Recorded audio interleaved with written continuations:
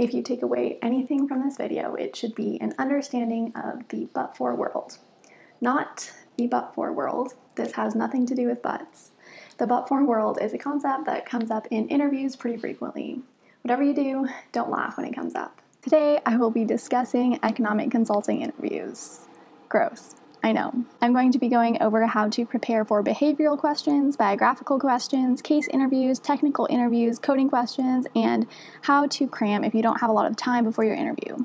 Feel free to skip around through the sections using the times listed in the description.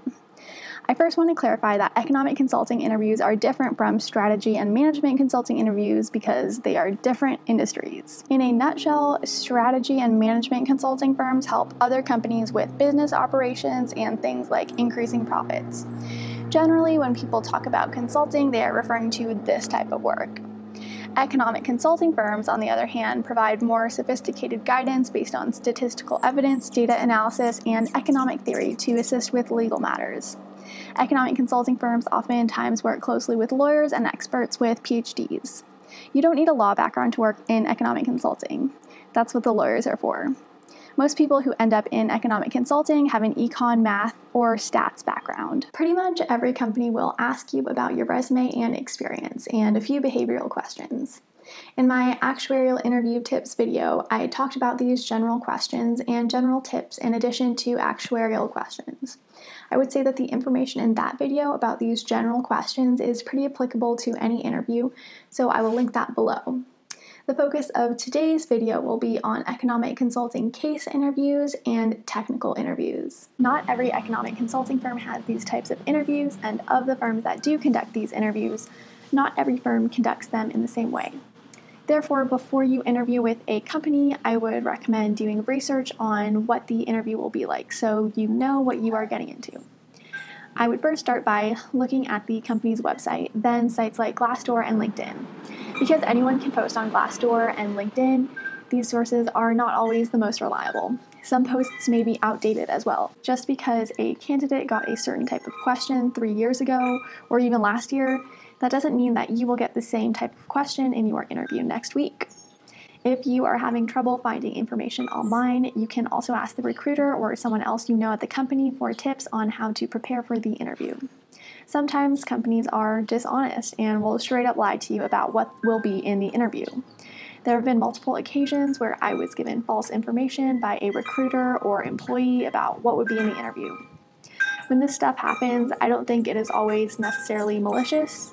You can sometimes chalk these events up to carelessness and poor planning. However, I am a little jaded by some of my corporate experiences and tend to be pretty skeptical of corporations in general, so I usually don't assume the best when stuff like that happens. Once you have done research on the type of interview you will be facing, you may realize you need to prepare for a case interview. These are pretty common. Some well-known economic consulting firms that conduct case interviews include Bates White, Cornerstone Research, Charles River Associates, NERA, the Brattle Group, and FTI Consulting. Economic consulting case interviews are similar to case interviews conducted by strategy and management consulting firms, but they are different in a few ways. In both types of interviews, candidates spend about 20 to 40 minutes solving a business problem. Strategy cases focus on pretty generic business problems. For example, problems related to increasing profit, revamping a marketing strategy, or expanding into a new market. In economic consulting cases, there is almost always a legal aspect. Oftentimes, one company is suing another, and you may be asked to come up with a strategy to defend one or both sides. You may also be asked to calculate damages. During both types of cases, there's often at least one mental math question and a question where you are presented with a table or graph and asked to interpret the results. Economic cases are usually led by the interviewer, so you won't usually be expected to produce an entire strategy on your own.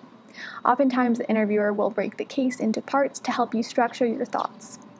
Most economic cases are given verbally, but at some firms you may get a written case where you are given a paper with questions to respond to via pen and paper. If your interview is given verbally, take notes on the details of the case as the interviewer gives you the background on the case. Restate the question and clarify any key points before you begin your answer. Make sure you are understanding and answering the question they are asking. It is easy to accidentally answer the wrong question, which isn't helpful.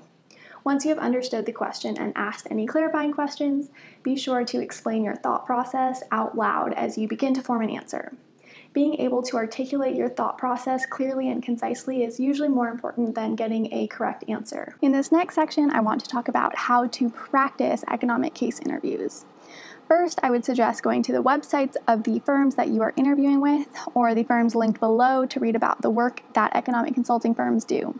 This will help you get a general understanding of the types of problems economic consulting companies work on.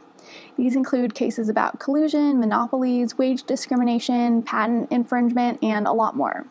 Reading about these cases will also help you become familiar with some basic legal terms that might come up in the interview.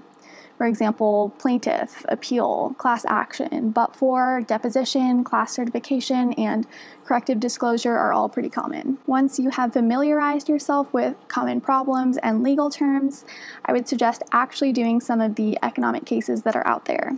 I will link these below. First, read through a case or two to get a feel. Then have a friend review a case before you have looked at it, and actually sit down and have your friend interview you. Even if your friend does not have much experience with the subject matter, it will still be helpful to run the case with them and hear their feedback. The cases below include answers, so your friend will be able to use those. After you've gone through all the economic cases I've linked below and any others you were able to find online, it might be helpful to try practicing strategy cases with a friend. I suggest this because it's really hard to find econ cases online, but there are hundreds of practice strategy case interviews out there, and I have found that for me, practicing these strategy cases helped a lot with my economic consulting case interviews. The summer before recruitment, I practiced strategy case interviews by interviewing my classmates and letting my classmates interview me. Then we would each give each other feedback. It was really helpful for me to give case interviews too, because it helped me to understand what the interviewers might notice or look for in interviews. Practicing strategy cases also helped me think out loud, answer questions on the spot, and just get used to the atmosphere and pressure that comes with interviews like these. In strategy cases, there's a lot of quick thinking, crude mental math, bullshitting, and making assumptions, which are all helpful to practice before economic case interviews too. In addition to case interviews, you may come across technical interviews testing your coding knowledge or your knowledge of various statistical or economic topics. Again, not every economic consulting firm has these types of interviews, and of the firms that do conduct these interviews, not every firm conducts them in the same way. Some firms will ask you these questions verbally, and others may give you a written test. The first type of technical question I want to discuss is the coding questions. It's pretty hard to prepare for these. They are also pretty uncommon, especially for entry-level positions.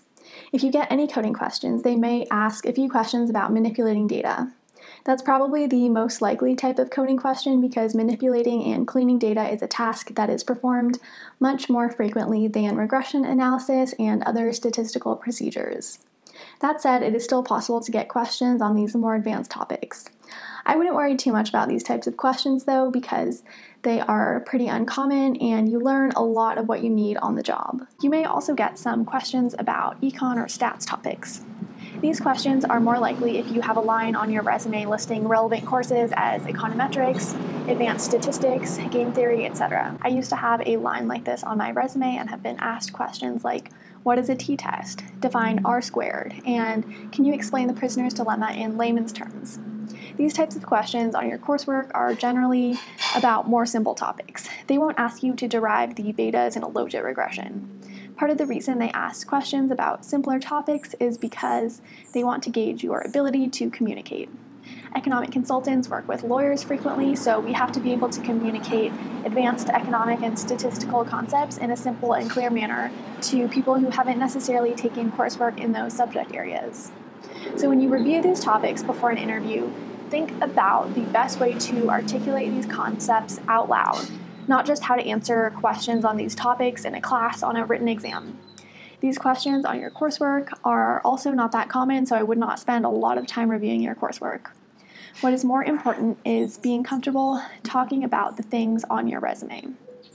If you completed a senior thesis and did some cool regression analysis, that would be something you should be very familiar with and comfortable discussing. That is all I have on the technical questions, and so now I've talked about pretty much everything that might come up in an economic consulting interview. There is a lot. I want to mention that it is also totally possible to get an offer without studying any of these topics. Some people are just naturally good at interviewing and thinking on their feet, but it doesn't hurt to review if you have some time. If you don't have a ton of time to review, this is how I would prioritize interview prep. First, make sure you can handle all the generic behavioral questions and questions about your resume and experience. Oftentimes, your first interview will be with a recruiter in HR, and you won't get a chance to have a case interview or a technical interview before you've passed the generic interview with HR. Second, I would research the company you are interviewing with to get a sense of what their interviews are like. Base the rest of your interview prep on what you expect the company to ask you. If you have to prepare for a case interview, just reading through a couple examples will help a lot. This half-assed strategy will be more helpful if you're someone who applied to a bunch of different companies and different industries and happened to get a couple interviews with some economic consulting firms.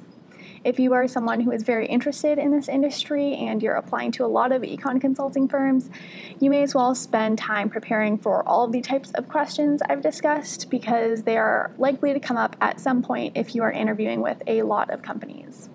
Let me know in the comments if you have any questions, and good luck on your interview.